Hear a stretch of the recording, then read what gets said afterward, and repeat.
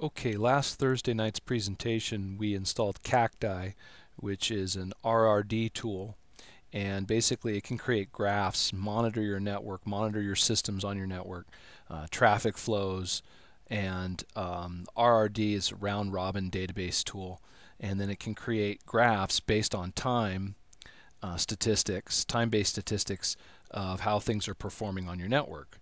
So we did a manual installation in class, so I'm going to do that this time instead of running uh, an apt get install. We'll just do a download and we'll download it manually. So we're going to.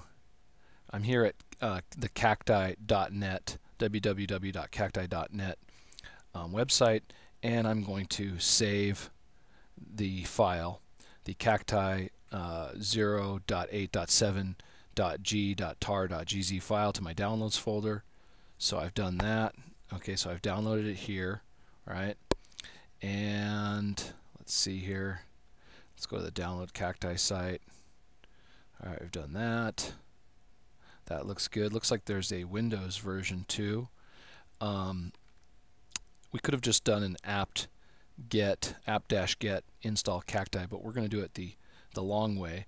You need to have MySQL and phpMyAdmin and PHP installed, so it's good if you have kind of an Apache MySQL PHP installation already set up on your system for this to work. I think if you just download it with the apt-get, it'll install all those things for you, but I'm not sure. So I just downloaded the thing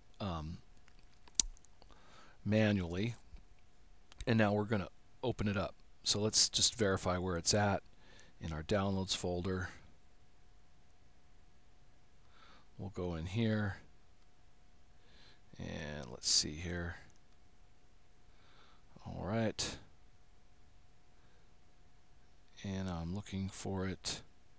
There it is. Okay, so we've got it. So now let's open it up.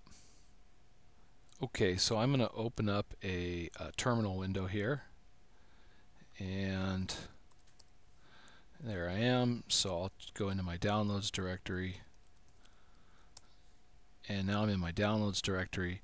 And now I'm going to do a tar-xf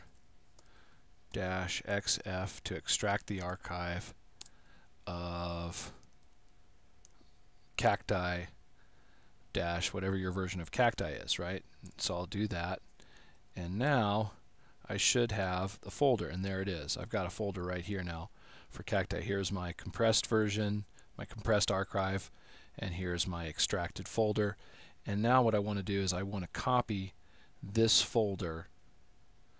I want to copy this folder to my web server.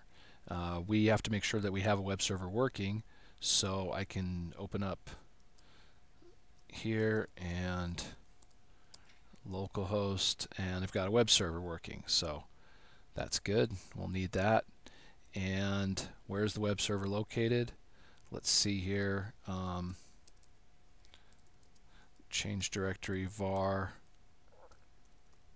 www, and looks like that's where I have my web server located. Apache web server, the web directory for the web server is located in root var www. So I will go back to my home folder, home dan downloads. Alright, I'm in my downloads folder. If I do an ls, you can see I have the cacti folder. I want to copy the cacti folder. I want to do it recursively so it copies everything within the cacti folder. So I'll just do this, tab completion. So this is what I want to copy. That's the source file that I want to copy. I want to copy this, right? And then the destination will be root var www. I'll be copying it there, right? And that looks good. And what I'm going to do also is I'm going to need to put a sudo on this at the beginning to make this work, because I think I need root permissions to copy this. Alright, done. So now if I change directories,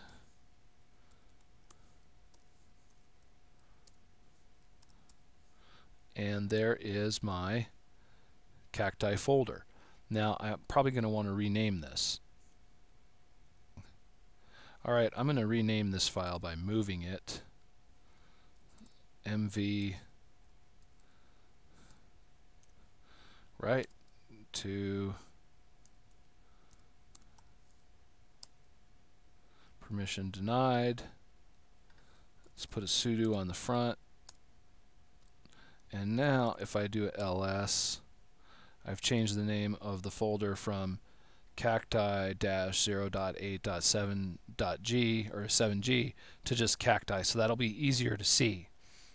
So now if I go to my Mozilla and I type in cacti, I've got the folder in there, right? So I go like that, and I get this message that cannot connect to the MySQL server. So let's just briefly recap.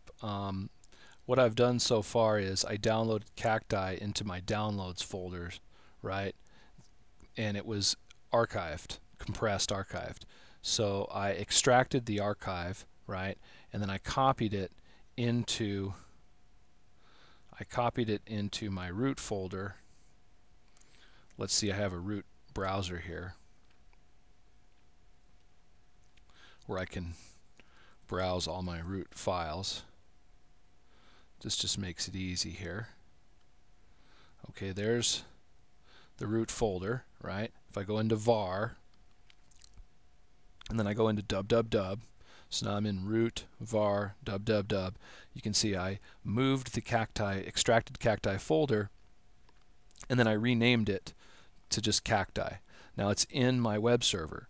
But if we go into our web server right here and we bring up localhost /cacti, you can see that it fails. Well, just by extracting it and putting the folder inside the web server doesn't make it work, because the whole thing is database driven. So we need a database in our MySQL database to make this work. So we're going to need to open up a new browser window, and we're going to want to connect to our database by going to phpMyAdmin and using phpMyAdmin to create a database for Cacti. So I'll put in my password here. Hopefully I remember it. Okay, let's try again. Alright, I'm in, and so now I'm into my tool here, right? And what I'm going to do is I'll be using this to create a database, but before I do that, I'm going to go back to I'll clear this, right? Back to my terminal, and I'm going to go into the Cacti folder and examine the Cacti folder. So now I'm in the Cacti folder. Notice I'm in root var dub inside of Cacti, and now I'm going to run an ls command. These are all the files and folders inside of Cacti, and I'm looking for a config file. So let's see here. Where is the config file? Cacti.sql is the SQL file that needs to be imported into a database in MySQL. And let's see here. Hold on one second. Okay, I'm going to look at this in this include folder. So I'll go in the include folder and do an ls, and I'm looking now for configuration file config.php. I think this is the config file right here. So it's inside of the Cacti folder, inside of the include folder, and so now I'll do a sudo gedit config.php